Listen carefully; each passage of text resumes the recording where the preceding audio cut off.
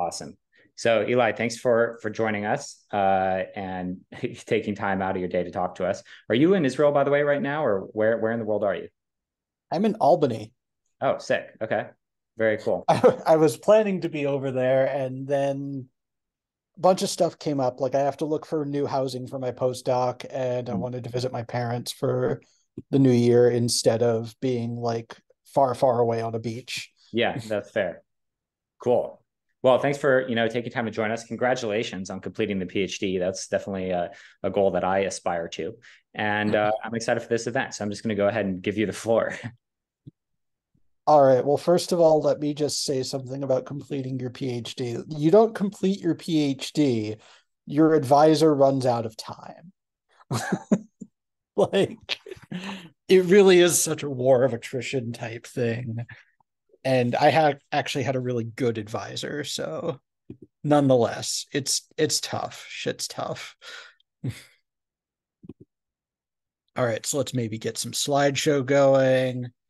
Yeah, so mostly what I'm going to talk about today is basically just the loose ends and open problems left from completing my thesis. And yeah, good, good. Even the bullets are displaying. Very nice.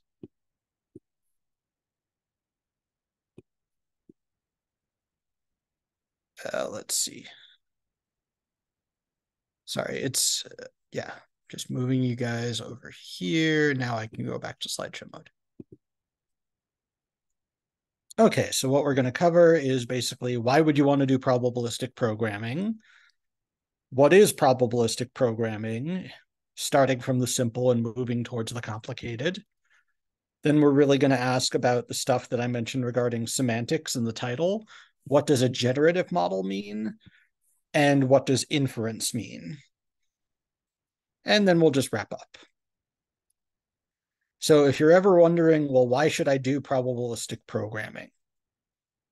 The basic answer, at least in my mind, is that there's always been two approaches to the subject of quote unquote artificial intelligence. And actually, I'm going to make a bit of a pun and say, look, there's organic intelligence and there's artificial intelligence. The organic one doesn't have any additives or like GMOs in it. Like you can feed it to your dog, but it is actually harder. That is, you have to do a bunch of empirical studies, then you have to do computational studies to try and write down algorithms for the stuff that you're finding out and to explain the effects that you're finding in your empirical studies. So really one of these approaches is called cognitive science and the other is called AI.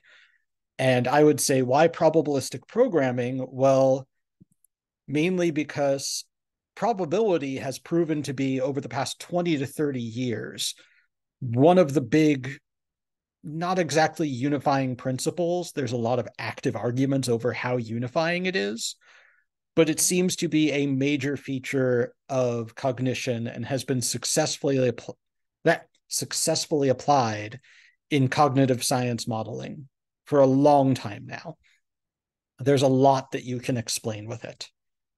So I would then say, all right, we should ask ourselves, what do we need to import into computer science in order to explain what's going on in all this cognitive science stuff? And one thing that we have found over the past 20 years was program-like representations that come through in behavior and in cognition and in human cognition in experimental tasks. Similarly, we've found some repeated circuit architectures in sensory cortex that we're now sort of unraveling. My postdoc is going to be in this, and we're beginning to figure out sort of what they're doing as individual pieces. And they do appear to be, again, connected to probability. Then I would even say there's a philosophical angle, which is that probability can sort of mean, I guess I'd almost call it three or maybe 3 to 5 different things, depending on what your philosophy of probability is. I'm pretty orthodox, so I go with, probability as a measure that integrates to one. But in practice, what that can mean is that sort of prior probability or posterior probability on a latent variable is talking about sampling frequency, and probability in terms of likelihood. So a function that connects unobserved things to actual data is sort of a normalized notion of distance. And the neat thing about that normalization is that once you have normalization, as in everything, every conditional factor in a probability model integrates to one to eliminate that variable, then you have a kind of common currency. So you're no longer talking about, hand tweaking like the multiplicative weights on elements of a loss function. You now essentially just have, one probability measure over this big joint construction, and you can turn that into one objective for optimization. Now, speaking of objectives for optimization, it's also noticeable that in standard machine learning, what you might do is minimize the expectation of a loss function, where the expectation is taken over a data set. So we sample, X's from the data set MathCalD by something like mini batching or by, enumerative iteration. We go over and over and over and over. We, somehow we run an optimization algorithm. We take a step on the parameters theta and we try to minimize it. Now, in probabilistic machine learning, we actually relax that to a function that sort of smoothly approximates minimization or maximization. It's a sign flip. So you have this notion of negative log expectation exponential, and this basically smooths out the optimization problem, which makes it, as it turns out, computationally significantly easier. Because once it's smoothed out, in a certain sense, once it's smoothed out, you've basically said how approximate is a solution allowed to be in order to be good. And how much am I trading off approximation quality versus the actual loss function or the actual optimality criterion? So there's a very nice paper out last year where they actually basically said, the team authoring that paper, it's not my paper, they said, all right, we've worked really hard on sampling algorithms for probabilistic inference, and particularly efficient sampling algorithms. So you want to use as little compute as possible to get as good a sample as possible. And then they said, all right, since we've now got these sampling algorithms for discrete probability models, things where you have a probability distribution over 1, 2, 3, 4, 5, etc., say the naturals or a subinterval of the naturals or the integers, but not the reals. And so there may not be the right notion of a gradient to do something like standard gradient descent. And what they said is, now that we have a really efficient way to sample from distributions over discrete sample spaces, let's just try using it to do approximate combinatorial optimization. So basically, let's throw it at problems that are known to be NP hard. And they actually got, as you can sort of see here, theirs is this one called ISCO, ISCO. And then they're comparing it against some baselines like you would do in machine learning. And so you have these colored bars, and in almost every one of them, ISCO is really close to 1.0. And a higher number here is better. So, and this is, it's maximum cut. It's the maximum cut problem for graphs on a benchmark data set of graphs. They test it against the alternatives, including, simple greedy approximations being the red bar. And what they find is that this pretty much, good probabilistic sampling to solve this soft or smoothed out optimization problem in a combinatorial space pretty much beats out the competition. And so it, turns out that like there's a nice way to deal with something like, as a good intuition, we can sort of say, one thing we often do when trying to solve a hard computational problem is randomize a little bit and try to find a randomized version of the problem that's easier.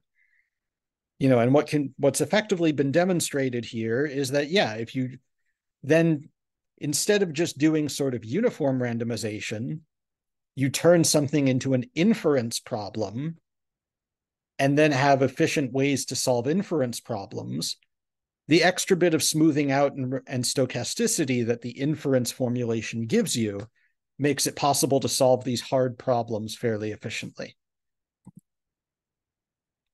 So with all that said, let's go ahead and dive in. So what is probabilistic programming? And really, it's just programming with two extra operators in your language, one for randomness, one for data. In this figure here, I'm calling them ppl.sample and ppl.observe.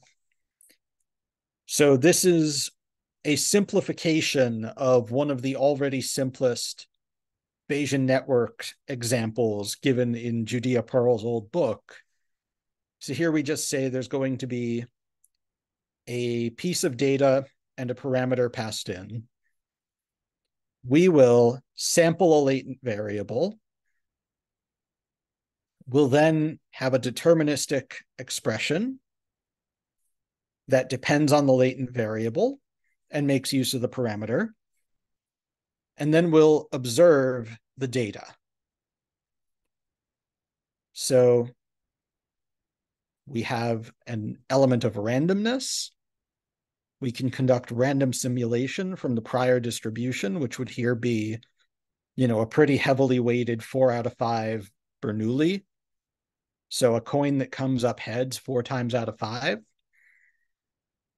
Then we have an observation, which incorporates the data. And then the idea is that we're eventually going to want to say, well, all right, what would the distribution of the unobserved variable be in light of the data? What is the randomness given the data?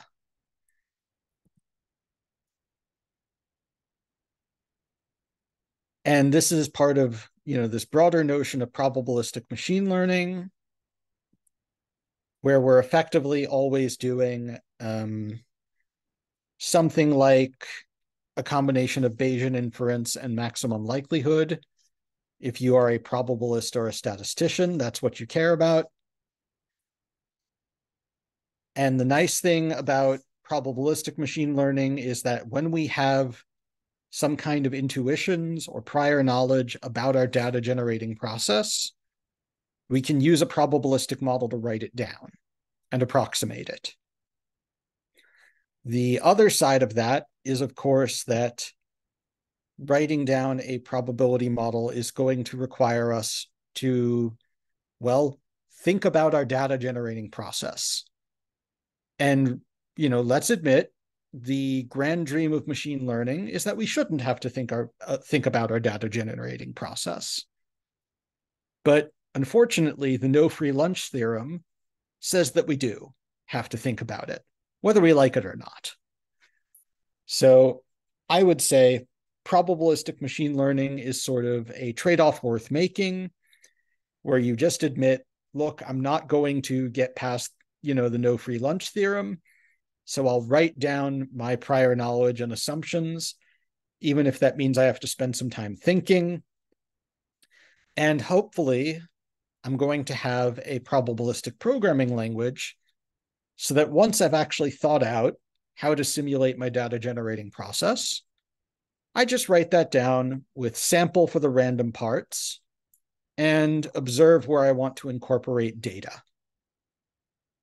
And then I can do this nice thing, we do in machine learning, descend across a landscape, find, good parameters and good posterior distributions, etc. Okay, so in probabilistic programming, we actually have a bunch of different families of languages, depending on what field sort of came up with the formulation. The ones that I've tended to study are those under ML over here, labeled dynamic support. So support refers to what kind of sample space you're dealing with. Can it be continuous random variables, discrete random variables only? Do you have to know the sample space for a program execution ahead of time? Or can it be determined by data and randomness? I would like to give some compliments to this little PL family over here. I have ended up using, pretty much all of their reasoning in order to do my semantics work, even if the thing I program in is more like this ML branch. So then to once again reiterate the intuitions, in most programming, we would write down some constants or free parameters and a program that uses inputs and parameters to generate an output. In statistics, what we would do is start with, I don't know why this says for statistics that we're going to start with a posterior distribution.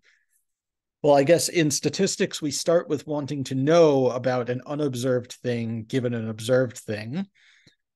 So we'll start by writing down a forward model, which says, here's our distribution over the unobserved variables.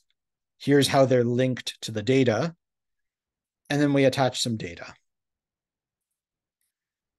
In probabilistic programming, we sort of merge those into saying, write down some parameters of prior distributions over unobserved variables, write down some program structure linking them to data, add observations, and then an inference engine will take you back up the way you came and give you out some new distributions over the unobserved stuff. Now, particularly if you are a machine learning type of person, you may want to include today's fancy pants neural networks in your probabilistic programs. You may also want to have a support space, a sample space, that is determined by the data and the randomness, so that the deterministic fragment of your language is, in a certain sense, Turing complete. And then, of course, if it's a probabilistic language, you'll want to encode joint distributions over things. And then, of course, yeah, it's a programming language. So the one that I worked with most in my PhD was Probabilistic Torch, which is sort of very, I guess I'd say it's like a featherweight, deep universal PPL. There really is very little to it other than the tracing structure, which is essentially a probability monad and a library of distributions. So what we're going to talk about today is really, what do probabilistic programs encode? And that gets to be a much more flexible question than you would think, because every program has, so to speak, one block of source code, but there isn't necessarily just the one way to interpret that source code or to compile the source code. So, formally speaking, operational semantics tells us how to run a program. And then the thing is that in actual probabilistic programming, we regularly change and override the operational semantics of our language by actually re-implementing these sample and observe operators in ways that perform inference operations. Then there's, of course, denotational semantics, and that's going to split into two questions. What does a program mean as a forward generative model? And what does it mean when we're using a program to perform inference? Perform inference in itself or for another program, actually. Okay, so I would say, simpler and easier question, what does a generative model mean? I did some work on this in my PhD. We're going to go over it. Now, technically speaking, the answer to does a program have a joint density is just yes. Even if you're working with something like a GAN, where you can't evaluate a lot of densities in closed form, you can still talk about it as, a push forward measure from a series of samples from a uniform distribution. The uniform distribution has a density, so then you have a joint density. But actually what we mean is, can I write down a graphical model for my program that will allow me to evaluate non-trivial, that is non-uniform densities? Because most of the distributions I care about are non-uniform. So for instance, any data distribution of images is highly non-uniform in image space, like in squares of pixel space. Now, in what we call a first order PPL, one where, there's statically bounded recursion, or, all loops have to be looping constants have to be statically determined. So everything can be unrolled into static control flow. Yeah, that's a graphical model. And we've got some idea what that is since the 90s. Unfortunately, in a higher order PPL, where effectively you can only write down a graphical model for the past, but not for the continuation of a program, we have to ask ourselves, well, okay, are we talking about a measure or a density over samples from the program? Are the samples referring to the output of the program or to the trace of randomness that determines the program output? Are we talking about a causal model or a probabilistic mixture model of causal models? And the answer is, it's complicated and you can view it in several different ways. So, one that I happened to address in my PhD was to say, we want to build up joint densities as we go through the execution of a probabilistic program. So we do want a joint density over the past, which has already been sampled and observed and is therefore fixed and determined. It's a fact. In order to do that, I used this category of quasi-Borel spaces, which is ways of talking about how to push forward measurability from the unit interval into a Cartesian closed category of spaces. And in that category, the notion of probability that's used is probability measures, and particularly conditional probability measures, just, over a codomain given a domain, or over a target space given a source space. And that means that anything that happened in the middle is marginalized out. You assume that the appropriate output to think about is the program output, even if there may not be any kind of density over that, any kind of sensible density for that measure.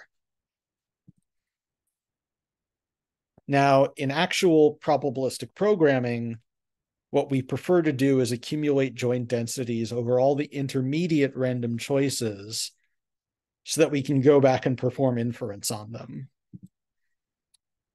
So my goal in this chapter of my PhD and in this paper I presented at ACT Applied Category Theory 2023, about a month and a half ago now, was formalize this notion of a joint density that is built up as the program runs. The basic idea there was to do so with some machinery from category theory. And that means that we would be using these nice box and arrow string diagrams. The string diagrams are morphisms in the category. This will generalize factor graphs from the literature a bit. And a bit of a TLDR here is to say, look, we're going to have a parameter z that comes in from the domain. It's an input. We're going to make a copy of it. One of those copies will route down to this thing f that emits a residual m, and that residual is the intermediate randomness. So f we can require to actually have a density. And then we'll take the random variable we now have a density over and the parameter, and that's all the information available, and just give them to this deterministic kernel K and say, okay, now generate, now you know everything there is to know in this computation, generate the output deterministically.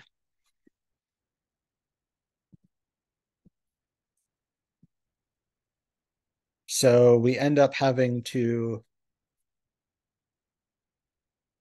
basically demonstrate that all the outputs from all the Fs, so every kind of M you can pick, is going to have an appropriate base measure, meet the conditions of the Radon-Nikodym theorem, a bunch of stuff like that.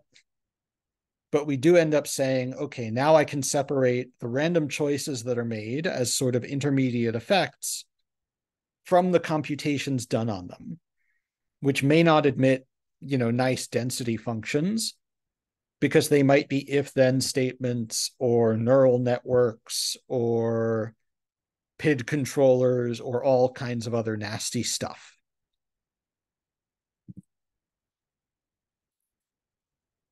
And then when we want to incorporate the observe operator, we'll accumulate a scalar weight. So the idea being that when you observe something, you say, oh, I have a distribution, I have some data. What density does this data have under this distribution? That is now a non-negative real number. I will multiply that non-negative real number into the weight that I'm accumulating through the program. And then as I accumulate residuals and weights, I'm getting a joint density over the random samples with a weight that tells me how closely they fit the data. Higher is better. And we can give nice formulas that say, well, let's compose these forwards. So we can take our components of one joint density kernel and another, and we'll build a new F here on the left from F1, K1, and F2. Then we'll build a new K on the right from K1 and K2. We're remembering what the types of the intermediate randomness are. It all lines up, and we can put it into a diagram that has the same form as the previous diagram.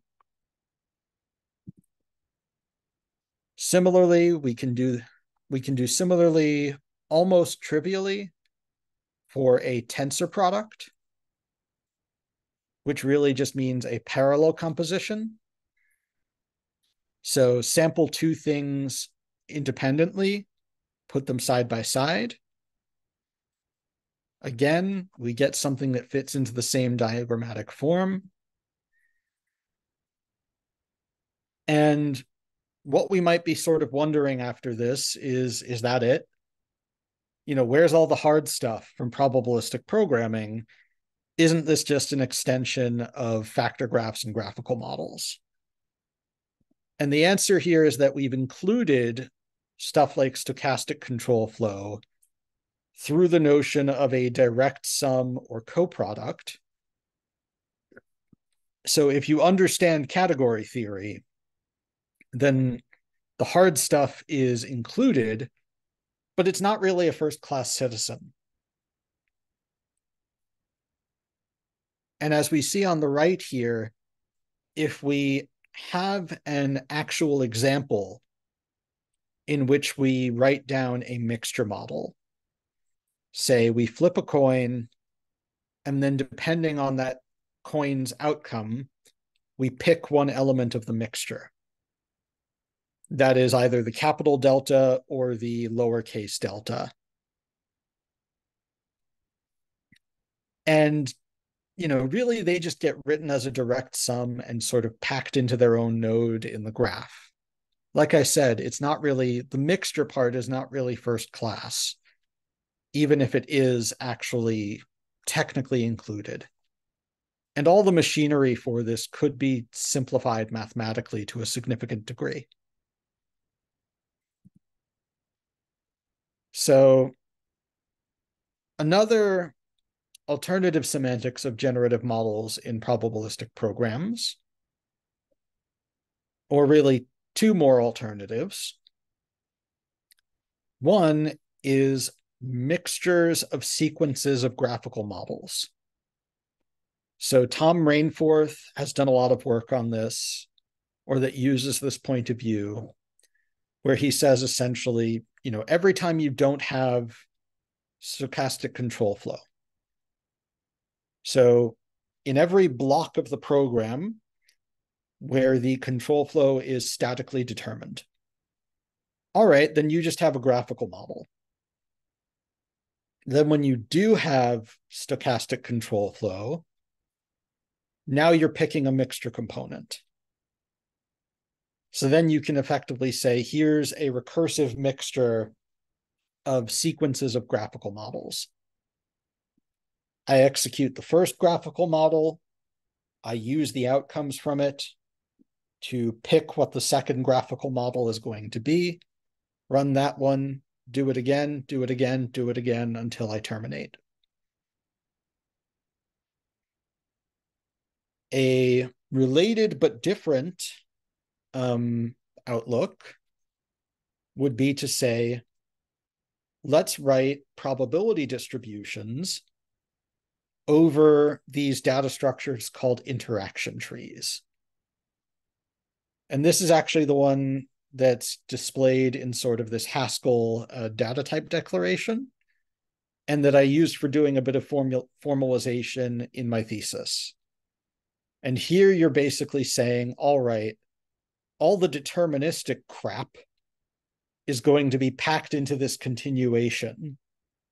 So something to free people V, this third argument to both of these operators, sample and factor.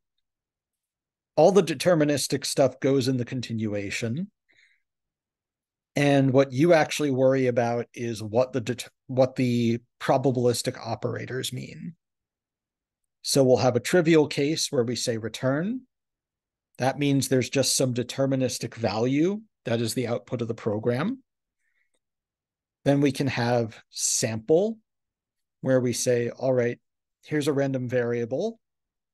We're going to have a name for it, a distribution, and a continuation that tells us what to do with the value for it. And then we're going to have factor, which is effectively observe. And that's just going to say, what's the name for this observation? What's the weight for this observation? And then what is the continuation to run after making this observation? And when you actually unfold these, they turn into these very nice trees that are actually quite akin to what we did in well, I guess for me, it was like elementary probability class in undergrad. Like, you write node is I flip a coin, and then on the edges, you can put probabilities and probabilities of outcomes. So you would have, a node is a return sample or factor. Then you would have on the edges, actual probabilities of going to the next subtree. And of course, a program will encode, an infinite distribution over these. So you have to sort of, like sampling would refer to evaluating one path through the tree. But that still does feel like something of a nicer semantics than like string diagrams that sort of hide the random choices and make everything look static. So if you ask me what I want as a semantics for probabilistic programs, then I want something that can capture the causal model that is built into a probabilistic program. And that includes the interventional families. So if I have a probabilistic program with variables A, B, and C, there are interventional families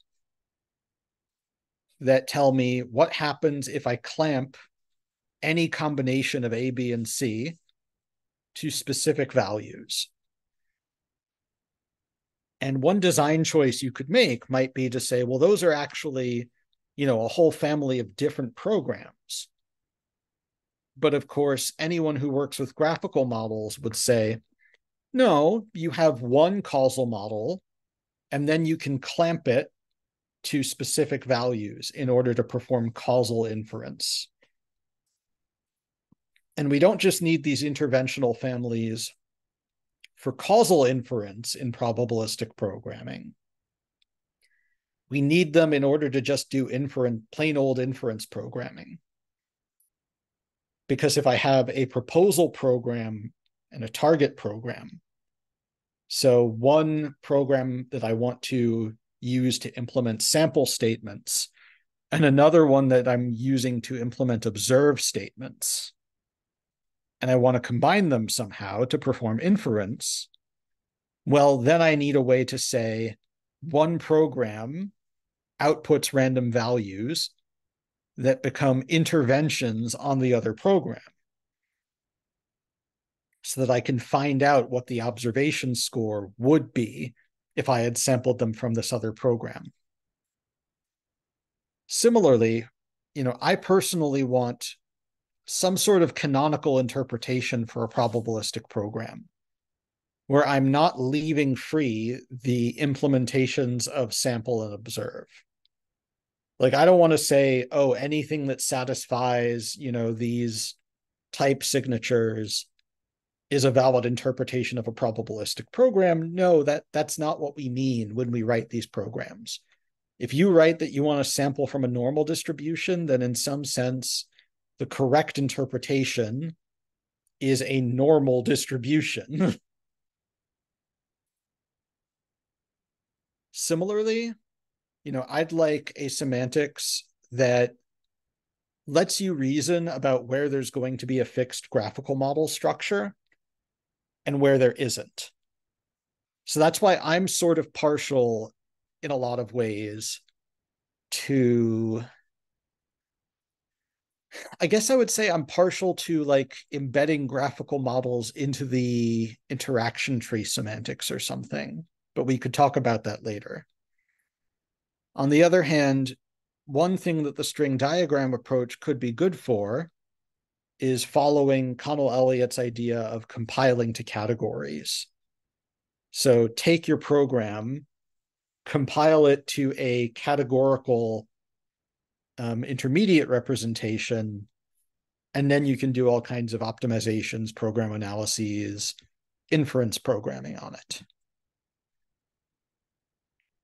And now we're going to get into this much hazier domain of what does it really mean performing inference or inference programming in a probabilistic program? And I'm going to explain why that's hazy. So if we imagine that we have some joint density, it's got parameters theta, observations x, latent variable z. Since there's no notion of a distribution over theta, we would want to estimate it by maximum likelihood. And then since there are distributions over z, we want to quantify the uncertainty given the data by inverse inference or Bayesian inference. Doing that, the inverse inference step actually corresponds to a third probabilistic operator that we would have to, I'd have to think about whether you can express it in terms of the other two or whether it really is completely novel. And that one is query or normalize, or I hear people call it disintegrate sometimes. We're going to go with query because that's what a bunch of common actual PPLs call it.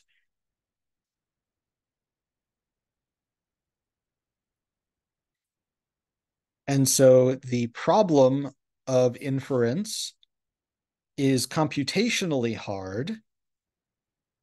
Well, really, all the problems on the last slide are computationally hard because they require evaluating the marginal distribution. And that's an integral. It could even be a high-dimensional integral. Integration is hard. And so one of the core things that I have tended to emphasize in talking to people about what's open in PPL or what's open in the domain of PPL's probabilistic program inference related problems is we need better and more scalable inference. We always need better and more scalable inference. That is really the thing that has held back probabilistic programming from becoming a dominant paradigm in machine learning and AI in the way that deep neural networks did. Deep neural networks had stochastic gradient descent, probabilistic programming, which was actually a reigning paradigm at the time, had Markov chain Monte Carlo sampling. And so basically the rest is history. Like deep learning scaled better even if it was less principled. That's the history. They won. We can try to catch up now, but All right. So how are we going to want to... Oh, and one more nasty fact about trying to perform this integration. There is no universally optimal inference algorithm. So for any given marginal distribution, some inference algorithms are going to perform better than others. You can't really just say, here's the one, I am going to throw it at everything.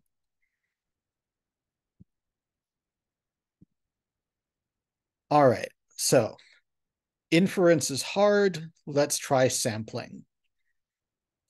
We know that if we take an expectation, which is also an integral, over just the latent variable, so if we integrate over the latent variable, and the thing we're integrating is the joint, then we get the marginal. So why did we move from an integral to an expectation if they're the same thing? The answer is because you can approximate an expectation by just taking a really large Monte Carlo sample and then taking the sample average.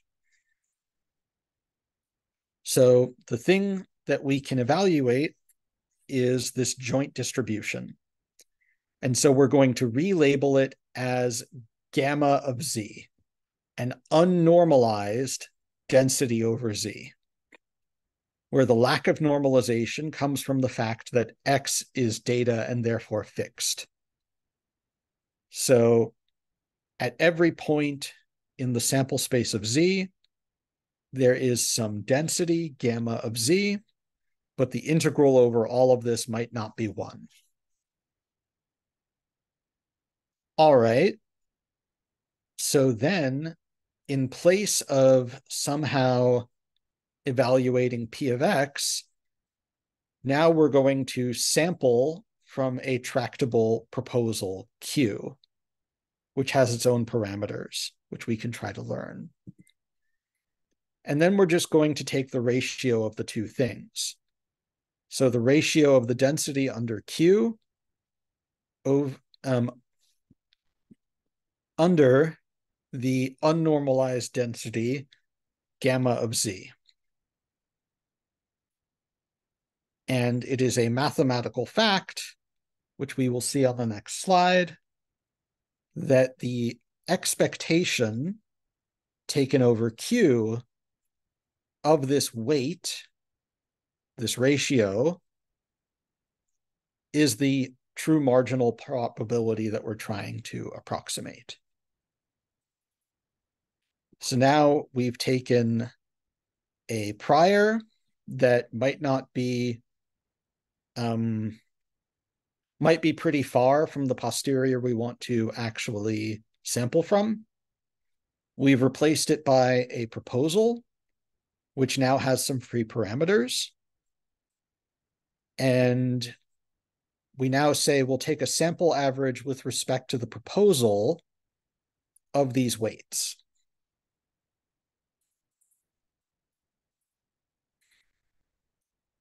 And generally, the higher the weight, the better the approximation to the target distribution. So in this figure, we might see that, say, the blue line here over approximates the target, which is the orange density. So there's going to be really high weights here of orange over blue, and then really low weights over here. And the proposal we might actually want to pick is actually more like the red or the black one, that generally has a bit of probability wherever the orange line does.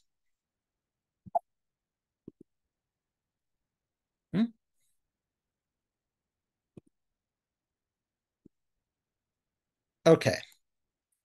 So now let's assure ourselves that this notion of weighting actually works and is meaningful. The density ratio is just like we said. And when we unfold the expectation into an integral, we find that we have Q of Z over Q of Z, which is 1. So then what we're really, calculating here, or approximating by sampling, is just the integral of this gamma of Z. And if we substitute back in our original definition of gamma of Z, then we see that we're taking an integral over Z, an integral with respect to Z of P of X and Z, which is pointwise evaluable. We can perform that integral, and we therefore have the marginal probability we wanted.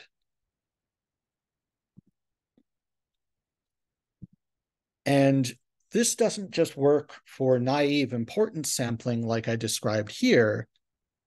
It actually works more or less in general. So there's a sort of principle we'll call strict proper weighting, which says that a proposal Q capable of giving you samples and weights is strictly properly weighted for an unnormalized density gamma when it can approximate arbitrary test functions by sampling some samples, giving the sample to the test function, and weighting by the weight. All right, so that actually provides a very nice statistical and compositional principle for using things we know how to sample from to target things that don't have a closed form. So we can use them to sample from the posterior. We can form a objective for optimization, which is the log importance weight, and then use Monte Carlo sampling of this plus gradient descent to tune those parameters theta and phi to try and get higher importance weights. So if theta is reasonably high dimensional, then even if we're working with a relatively simple parametric family, we can try and just, essentially throw GPUs at the problem and train theta to try and get us close to the true posterior distribution. Now we can also, treat that marginal probability that we're trying to estimate as a model evidence term. And this lets us do model criticism, that is criticism of the generative model P, and model selection, which is a form of model criticism. And similarly, once we have samples that are strictly properly weighted with respect to gamma, we can actually then perform another layer of the procedure to get samples strictly properly weighted with respect to a gamma 2 or a gamma 3. And so there's a nice transitive reasoning structure here as we pass from one target to another. Similarly, this gives us sort of a unifying bit of mathematics for most of the Monte Carlo methods we work with in probabilistic programming. In my thesis, I did happen to work on, this sort of inference combinators library, which is really based on, using strict proper weighting to define samplers that map from one target to the next to the next. The figure here shows how you can use this sort of nesting or layering of strictly properly weighted samplers to implement an inference algorithm called resample move sequential Monte Carlo. And similarly, we can also use them to implement fairly advanced stuff, like amortized population Gibbs that Sam and I worked on alongside Hao Wu. All right, but let's really get to the juicy stuff, which is follow-ups and open questions, not stuff that's been done. If we're talking about composable mappings from a proposal Q to a target gamma, is there a categorical formalism of this? I haven't seen one. I'm starting to work on one, but it never really comes together, and I'm not sure there is one. But there should be one. I don't know. Then there's that question of if you do nested probabilistic programming, so you use query to get a posterior sample from one probabilistic program, and then use it as an intermediate step in another probabilistic program, on which you then also call query to perform inference. What's the semantics of that? Because then you're not just saying, here's a generative model and I'll override its sample operator sometimes to perform inference. You're actually writing down this other thing where essentially you don't just have to override a computational operator. At times you have to change whether you're working with unnormalized or normalized measures to begin with. And and you have to block off where does your program admit a closed form unnormalized density, which was an assumption that I sort of assumed oh yeah, all generative models can have unnormalized densities. But this is a novel bit of, this would be a novel bit of semantics.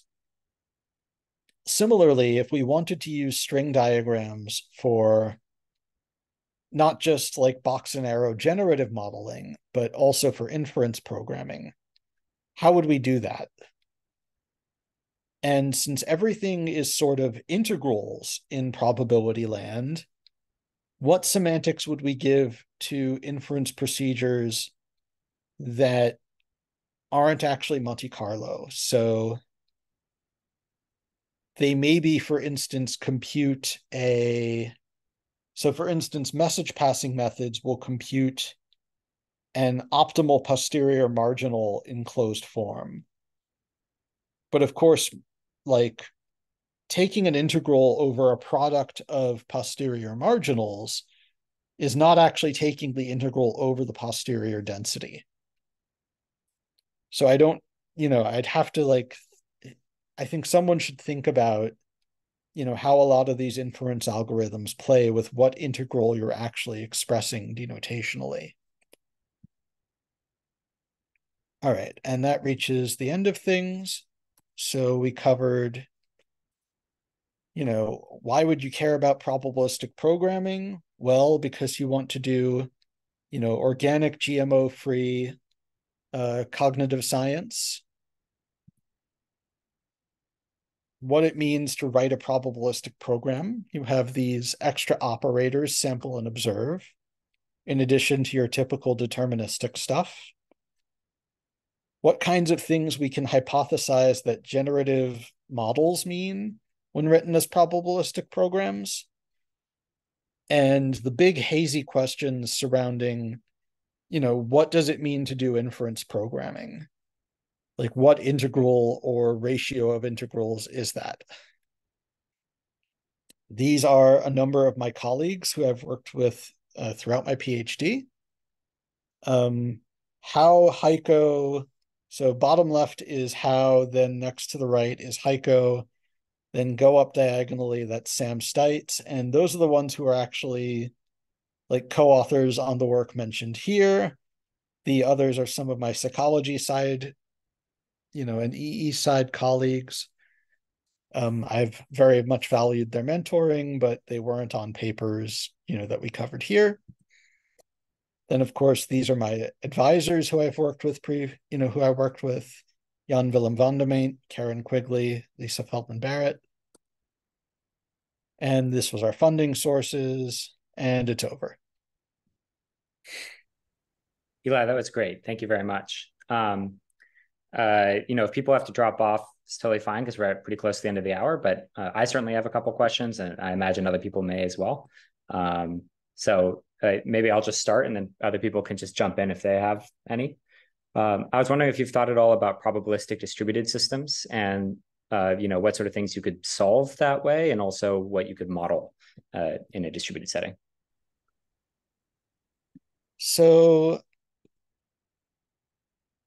my first instinct is to basically answer neurons, which are very much a distributed system from their own perspective, even if the time scale is relatively small, compared to what we usually think about. But I think to go beyond that, I would have to ask, sort of, what do we mean by distributed? Like, I mean, I guess I'm imagining you have communication, but there's some amount of delay. You might even allow message dropping sometimes. And so you get some non-determinism that arrives, from the interleaving of possible communication, which then I like kind of fucks with the semantics of the probability distributions, perhaps. Yeah, that would be the first thing I would think is like, okay, can I, effectively, can I treat like messages being dropped between nodes as something like noise in a Monte Carlo algorithm and just say, look, in expectation, this gets the right answer, regardless of how off, unless you drop all the messages or something, or like, yeah.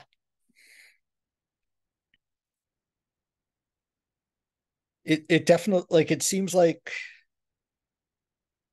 that seems like an interesting thing to work on, but I will actually confess that when I hear algorithmicists talk about randomness, like my head explodes a little bit because they never tell me what distribution they're integrating over.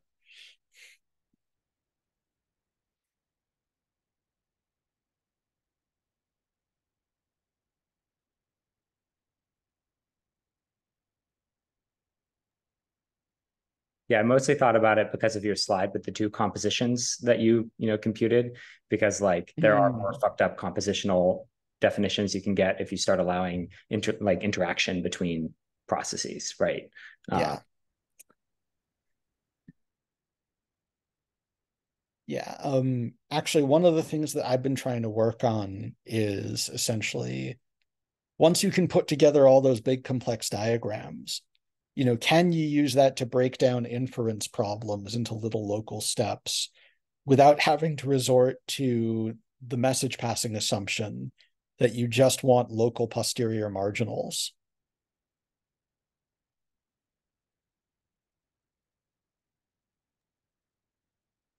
You showed a prism on one of the slides, and that would be an example where this type of question is interesting, right? Because if you're model checking, if you're doing probabilistic model checking, like you really want to reduce your problems into sub problems that have independent distributions as much as you can. Otherwise, you're going to have a very difficult time proving anything. Yeah. Okay, so like, so model checking, like, sorry, I've never done model checking before, but are you telling me that like it's useful to be able to do conditional independence assumptions in model checking, probabilistic model checking? I would think so. I've never done probabilistic model checking, but uh, but yeah, I mean, the more independent you could make, for example, if you write a property that has to do with three processes that are communicating with one another, if you can reduce that to three questions, one about each system, that's going to be much easier to solve than having one question about the composition of the three, because the composition like exponentially increases the size of the actual process, right? Because of all those interleavings. Yeah.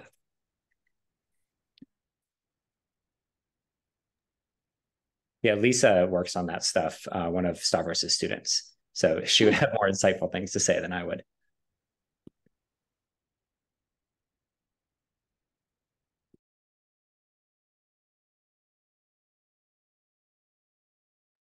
Daniel, Jared, you guys, any of you have any questions? We should speak now or forever hold our peace, because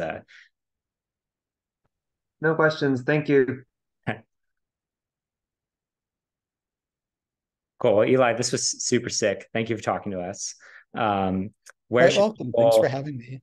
Where should people go if they want to learn more about probabilistic programming or oh, let's see what Jacob said. My question was kind of answered, but I was wondering if you thought about probabilistic model checking. Yeah, I guess not, but yeah, unfortunately not. I could only fit so much into, a few years. Yeah. Yeah, so where should people go if they want to learn more about your work? And obviously people can ping you directly on the Slack, but other than that, like, do you have any recommendations for learning more about probabilistic programming, learning more about, your work in particular, et cetera? So let's see. I would say if you want to learn about my work, probably go to the chapter 2 of my thesis, which is really like background. That's where I tried to write down all the lab folklore that I'm applying in all the other chapters. And then my advisor, Jan Willem, has this book, Introduction to Probabilistic Programming. And it really is like it's written for someone who thinks from a programming perspective, with occasional interludes that are written from a more statistical perspective. And so that's actually, yeah, that's kind of right now, I would say that's the best source. At some point, if all this semantics work keeps going on, I may just have to like ask someone permission to write a textbook or something. Cool. Well, I'll add links to both of those, next to the talk. Yeah, there's sort of a lot that's presently written down, so not entirely folklore, but written down and only really distributed in these fairly limited circles of stats-oriented people. Gotcha. Okay. Sick. Well, thank you so much, Eli. This is fantastic. And we really appreciate you taking the time, especially on a Sunday, to hang out and tell us about your work. Like I said, thanks for having me. Pleasure's mine. Okay. Talk to you later. Bye.